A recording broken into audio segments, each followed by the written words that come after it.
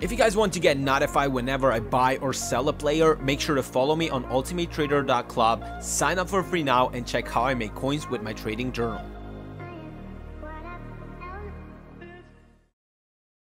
How's it going, everyone, and welcome to another Market Watch video. Today we're going to be checking the current market status. As you guys know, in the past 2 weeks I have nailed it with the market movement and all of that. I have told you guys that many of the player prices will actually drop during this period after the qualifying month in February ends, and also after the Lunar New Year, when so many coins have been thrown away from this market. And because the market is low on coins, the high-end players, the higher price players are also dipping in price for that reason.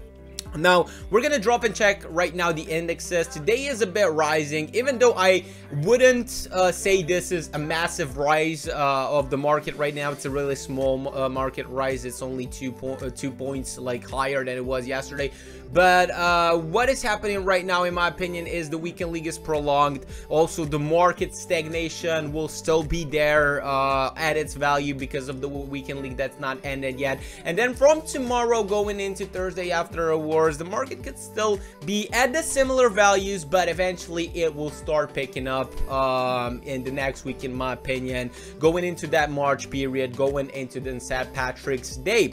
Now, if we just go and check the index special right now, we do see also the index special getting up a bit in the last 24 hours. If we go and check the daily graph, we reached a pretty low point on Sunday. As expected, it was based on the index, like it wasn't lower than during Lunar New Year, but it was really close. I expect the special cards to start slightly rising from here, moving into the next weeks, going into the March period, into the new weekend leagues and all of that. I expect most of the team of the weeks to rise. We're just gonna check right now what the team of the week 22 is doing. And if we go and see, like, Firmino went down to 240 yesterday. I sniped him under 240, which I think was a good price, but he has been massively supplied during the Lunar New Year. And this team of the week was like, the supply was really big. You could see Bernardeschi 21k yesterday. Zielinski was at 16k. If you are a sub to my Ultimate Trader, you probably picked them up.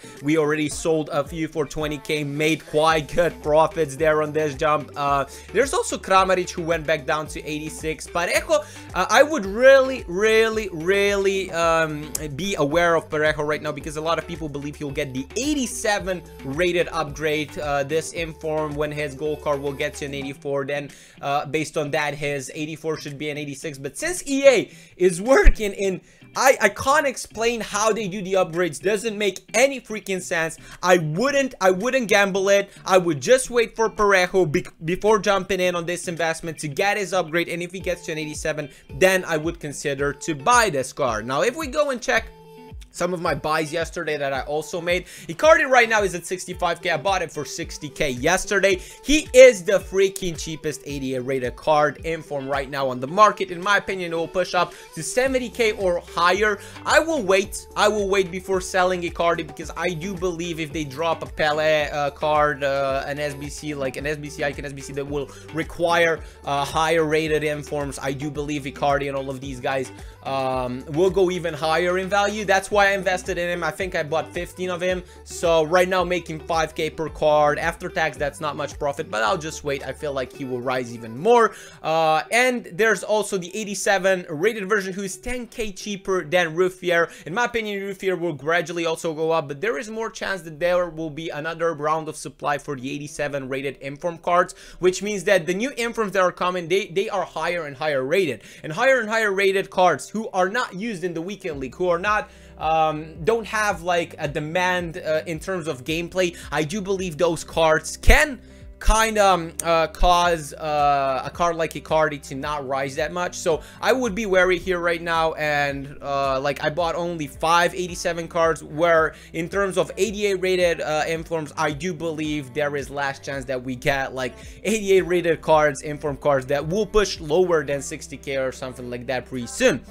So if we go and check right now the market on the 86 informs as well, they are stagnating at 35k. This is due to the SBC, the Icon SBC potentials. On Thursday, if we get a new Icon SBC, they could bring these cards up in value. But essentially, if you want to invest in these 86 rated informs, you want to target the ones that you think that they have also in-game demand. So you're covered in two ways. You're covered in one way that they have the SBC demand, and in the second way you're covered that possibly people will put them in their team. Like Burki, okay, he looks like a solid card. People could put him as a goalkeeper in his Bundesliga team. Then we have Marlos, who has been praised a lot. He has been praised a lot by FUTWIZ. Go and watch that video.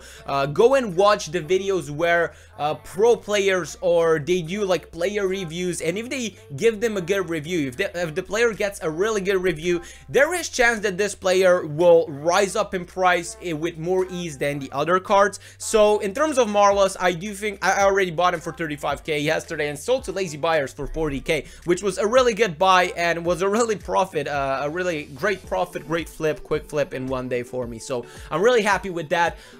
If you guys still again are not subscribed to my Ultimate Trader Journal and you want to see who I'm buying, who I'm selling, you can do that in the description. The link will be down in the description, of course.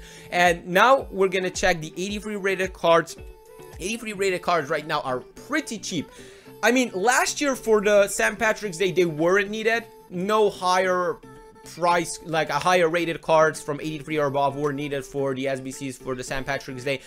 But you never know what EA will do this time. If they do this time out, like, I don't know, an SBC which requires these cards, I do believe they can go back up close to the 2k values. So if you're looking to invest, maybe. If you're looking to mass invest, I don't know if it's a smart idea. It might be in my payout, but I don't know if it's the best idea to do right now. Also, the 84 rated card, they went down a bit, close to 3.5k again, but this is still not the buy time in my eyes. Like 4k is still a high value for the 84s. Just shows how many probably Icon SBCs are being made right now when they hold their values here because of the SBCs. Keep in mind, once this SBC hype and all of that is over, going into team of the season probably in April, I do expect all of these cards are over the spectrum to just slightly dip, because also the interest in FIFA will be lower then.